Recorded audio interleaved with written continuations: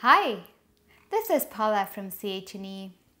I was in beautiful Point Cross this week at the edge of Shady Camp. It's at a site there along Cabot Trail Road that developers are planning to build an RV campground. But neighbors think that isn't the right place for the project. They like to keep the landscape intact and traffic out of their backyard. Here's more on the project that's building up tension in the community. 9 acres of land going all the way to the beach, where developers are planning to accommodate 118 RV and 30 tent sites. Numbers that neighbors find alarming. It's a loss of privacy. Where our grandchildren would go out and run around the yard and head down towards the beach on the property that we have. I don't feel that's something I would feel comfortable doing now. You're not going to let your 7-8-year-olds run around when you've got hundreds of strangers next door. Who knows who they are and what their motivations might be. I'm not disparaging them, of course, but locking our homes. We're there. We rarely lock our doors. Our garage is open. Our car doors are unlocked. And now I certainly feel a very sense of loss of that safety. Owners of the plot, Scott McPherson and Jason Hodder, say the project would benefit the whole community. Scott McPherson, he's from here, grew up here. He's been working out west for a long time. And it's important to understand how this came about. So Scotty is always very proud of this area, very proud of the East Coast, and so he was always telling me how wonderful it was. And so finally, and he was telling about his dream. And his dream was this, is to come out here, have a place like this, come back, retire here, and be part of the community. And so he brought me out here 2 years ago for the first time, and I was like, this is beautiful. And so what do we want to do? Well, we want to have a business like this. We want to respect the environment. We want to bring business to Shady Camp, to the businesses around here. So, there's some secondary benefits to this. So it's not just us. We want to be successful so we can give to the community and be, a very integral part of the community and be involved here. And, that's really the driving force behind all this. The RV campground has some community support. Lucille Timmons, who owns a smaller RV park across the street from the project, told us in a statement, "I am in agreement with bringing economic growth to our community as long as it doesn't infringe on other people's rights. Our community is always looking for ways to attract new business and opportunities for our people to come back home to make a good living." The owner of this campground is a young person who had worked away and found an opportunity to come back home to make his living while owning his own business. I think we should be supportive of that. As far as this affecting our business, the way I see it is that anything that attracts more tourists to our area is good for my business. But neighbors around the site think there are better places to build a campground. We don't feel as property owners that we're just losing a view or scenery. It's trucks coming and going, cars coming and going. There's no curfew, how long this can go on, and campfires.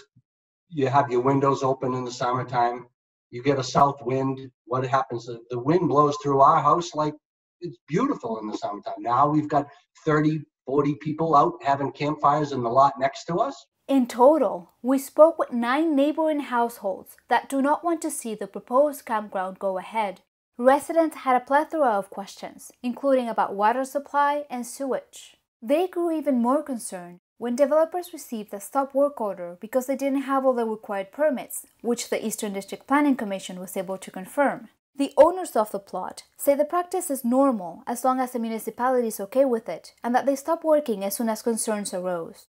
They also say they will be drilling their own wells, that they won't build a septic system because RVs will bring their own tanks, and that quiet time will be enforced. What neighbors find particularly problematic is that they have so many questions and few answers, that their concerns don't have to be taken into consideration because the law does not require a public consultation to build a campground in that area. It's something they want to see change. It's a residential community. There are a few businesses, but very few, and they're zoned appropriately.